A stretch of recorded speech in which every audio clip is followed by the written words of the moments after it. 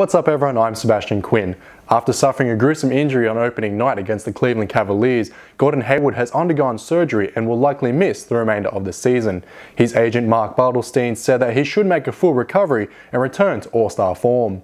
Head coach Brad Stevens echoed Bartelstein's words, saying that the Celtics expect Hayward to make a full recovery. He continued on to say that, "I feel really sorry for him. He's put in a lot of great work as far as feeling like he was going to play really well. Now we'll hopefully get a full recovery, and so it's a tough deal, but I guess that's part of it, the risk of injury."